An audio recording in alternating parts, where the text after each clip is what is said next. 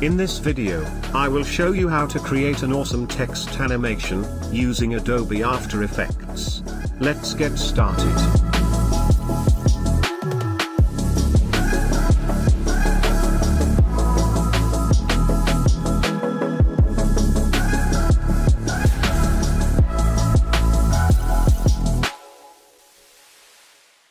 Download and open the Illustrator file. Here I have separated each part, making it easier to create the animation. Select all layers, and export them into After Effects. Here, I'm using a plugin called Overload to export.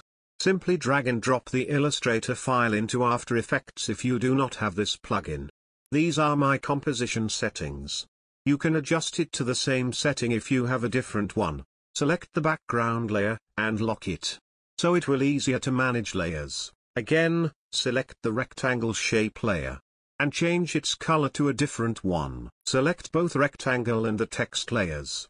Press Ctrl+D, and make a duplicate. Right-click, and pre-compose it. Then hide that composition. Let's start with animating the small stroke line, first. So select the bar layer, and press S, to open scale settings. Make two keyframes. 100, and 0. We need to change the height parameter only. Select both keyframes, and ease them. Go to Graph Editor, and create a speed graph like this. Let's check the animation. Play with the keyframes, and adjust the timing.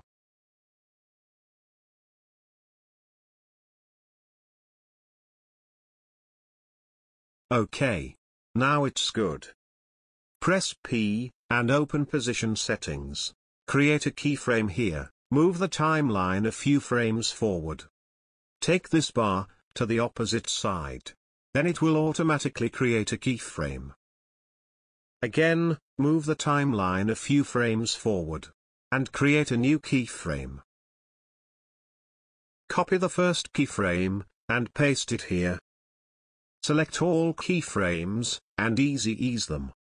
Go to Graph Editor, and change the speed graph to a shape like this. Let's check the animation. I think the animation is a little bit speedy. So mess with the keyframes, and correct its timing. Move all the keyframes to the start position. Click this icon, and enable the motion blur. Also, check the motion blur icon, on this shape layer as well. Take this rectangular shape to the top of the text layer. So we can use it as a mask.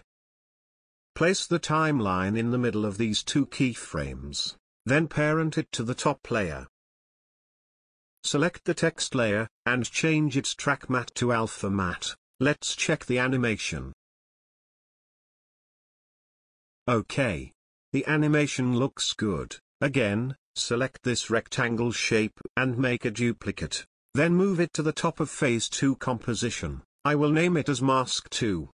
Again, take the timeline into the middle of these two keyframes. Remove the parent layer. Move the timeline to the end of the animation, then parent the top layer again. So in this method we do not have to worry about the placement of the mask. Enable the Phase 2 layer. Change its track matte to alpha matte. Double-click and go to the Phase 2 composition. Now change the track matte to alpha inverted matte. Again move the timeline into the middle. Press Alt plus left bracket keys and cut both layers. Let's check the animation. Now we have almost finished the animation. Again, move the timeline into this position and cut this layer as well.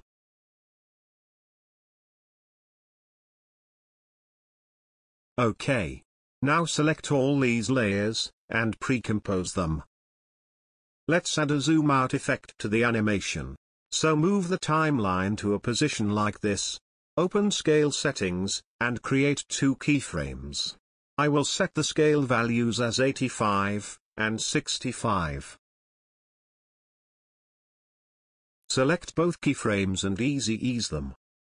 Go to Graph Editor and create a speed graph like this. Check the final animation, and now we are done.